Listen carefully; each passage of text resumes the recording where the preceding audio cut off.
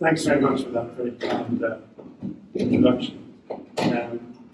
The original actually feels a bit virtual today.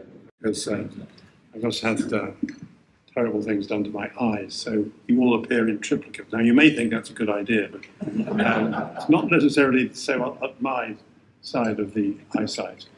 But first of all, I want to thank all of you for coming today. I want to thank Hong Kong Watch Ben and all his colleagues for organising this event. I'm delighted that we've got so many members of this hugely important diaspora with us today. I'm delighted the number of members of Parliament. I'm not sure that I can see any members of the House of Lords. Yes? Yes? Oh, well, that's fine, that's fine. Well, whatever happens, don't go back to the House of Lords, because you might have to vote on the illegal migrants bill. So. I've got an excuse. Just before saying one or two words about Hong Kong today and about my feelings about the Hong Kong that was and the Hong Kong that is today, I just want to mention one person whose memorial service in Hong Kong that took place a few days ago. He was an absolutely wonderful example of public service, Michael Sze, who came from, to use what Ernest Bevin used to call a cliché. He used a cliche, came from an extremely humble background. He had, I think there were 8 siblings. He went to Hong Kong U, he went into the civil service, was fast streamed, and became eventually Secretary of the Civil Service, and then went around the Trade and Development Council. And he was a wonderful example of a Chinese patriot who understood what public service actually means. There are some things that we left, or should have left in larger measure in Hong Kong, institutional things. I think the most important things we left were what you call soft influences or soft power. And I think the number of civil servants who were prepared to stand up to appalling pressure from the United Front, I think the number of civil servants who behaved with absolute honesty and integrity was perhaps one of the most important legacies that we left in Hong Kong. So I was thinking of Michael Sze today and yesterday, reading the Order of Service at his memorial service. A really wonderful human being, and he worked for me without any difficulty at all in coping with things, not without difficulty, without ever giving an inch to the United Front pro-Beijing forces who were attacking him and his family. It's, of course, 25 years since we, let's do nothing of maths, since we left Hong Kong, and also an anniversary of the security law. Perhaps I can say just a word or two about both. My biggest critic, some of you will recall, was Sir Percy Craddock, who had been British ambassador in Beijing. And when he disagreed with me, he used to say, the Chinese leadership, he said, may be thuggish dictators, but they're men of their word. And I just thought that time proved that at least part of that was true. The first part, but not the second.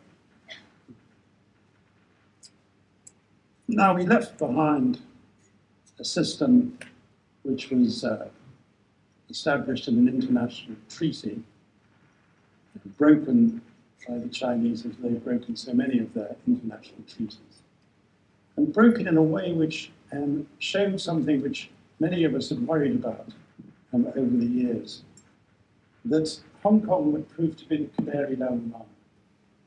The way people behaved over Hong Kong and in Hong Kong would give us a pretty good idea of how they would behave internationally in relation to systems which they simply didn't understand or pretended not to understand. I think the two best historians of modern China are Simon Lees, who, as you know, was the best translator of Confucius and was actually an Australian, a Belgian Australian, and Frank Dickinson.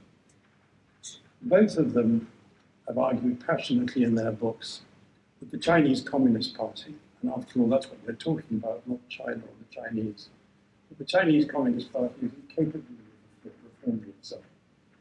And I think that's manifestly true today. So, faced in 2014 to 2019 and 20, with really the most extraordinary signs of the sentiment of people in Hong Kong, Chinese leadership, Chinese dictator. How did Joe Biden get into so much trouble calling Xi Jinping a dictator? I mean, from the intellects of Confucius and from George Orwell, we know that you should call things what they are. Imagine you'd be proud of a dictator. So I think that it's questionable whether they really understood what Hong Kong's system was. One country, two systems. Well, what was the Hong Kong system? I remember trying to discuss with Lu Ping, quite a decent man, but an apparatchik, and a rather frightened apparatchik. I remember discussing with him the difference between the rule of law and the rule of Bible. He thought I was joking. What if they were the two same things, he said. Anyway, we know how China is now reacting. The Chinese Communist Party is now reacting, regarding Hong Kong as an example of the values against which Xi Jinping told the cadres and the party and government they should engage with him in an intense struggle. And one reason why Hong Kong has been so battered with comprehensive and vengeful restrictions on freedom of the press, on any development of civil society or democracy. The reason why Hong Kong has been so hit so hard is, I think, that it does represent the Chinese communists an example of exactly what they think is the major threat to the communist system. At the moment, of course, a number of your friends and mine are suffering because of their belief. Jimmy Lai, for example, who I think I was saying to Tom Tupert had just now, I think the main reason why they can't stand him, it's not just that he criticized what happened. Of course, it didn't really happen in Tiananmen Square. Another reason is that he started that hugely successful newspaper supporting democracy. But the other thing which I think annoys him even more is he stayed behind after the introduction of the security. He had the bottle, he had the guts to stay behind because he believed in the freedoms, the values that had made Hong Kong such an extraordinary international city. One where my wife and my family and I were thrilled to spend 5 terrific years. Now, what happens now? As I've said to people before, the most, I'll be very quick, the most difficult since the Chinese ambassador, the most difficult thing I ever get asked is whether people should go back. And those are difficult decisions which I know we really have to make. What I'm pleased about is that the British government reacted honourably about the DMO scheme and delighted that they liberalised it further. I hope they'll go even further in relation to students and young people. I think we do ourselves a huge favour because I think the Hong Kong diaspora is going to make an extraordinarily valuable contribution to this country and already is. And And I don't think it'll be long before there's a Hong Kong Chinese Prime Minister of Britain. Even if there isn't of Beijing just yet. I want finally just to say how grateful I am for Hong Kong Watch, for all that Hong Kong Watch does.